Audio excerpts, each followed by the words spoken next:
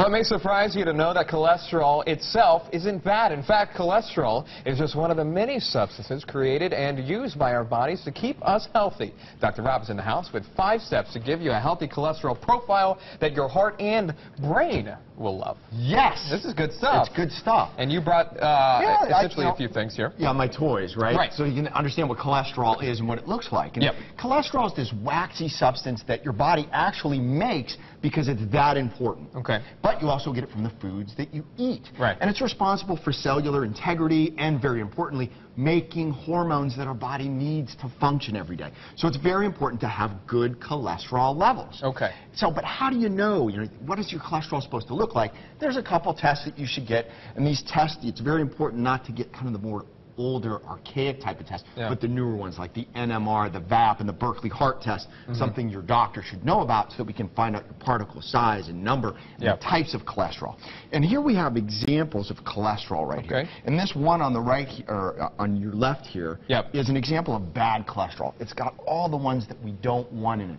The cholesterol makeup, too much LDL, too much of the wrong pattern of LDL, which can contribute to heart disease and brain disease if you get inflammation in the artery. Looking at that model, is it the yellow things that are bad? I mean, the yellow ones represent the bad cholesterol. And this one here on the right, this is what a good cholesterol pattern looks like. It doesn't have a whole lot of the bad cholesterol. It has the right size, the right fluffiness, more buoyant, kind of bounces off the walls of the artery so it can't create the damage. We want to keep the inflammation out of the arteries. And how do we do that? We do it with a few simple steps.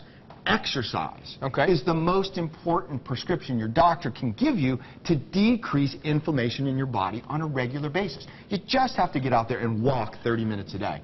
That's it. Reduces inflammation. The next best thing, fish oil.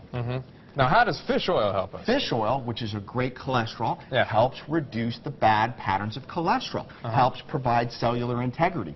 So fish oil is really good to use. Now, here's the most inexpensive vitamin that you can get, vitamin B3, called niacin. Now get this stuff. It's been around forever, and it works better than any statin drug at reducing the bad cholesterol and raising the good cholesterol. You take it like one day? Or? Well, it depends on what your cholesterol profile is. Some people need up to 4 of these a day.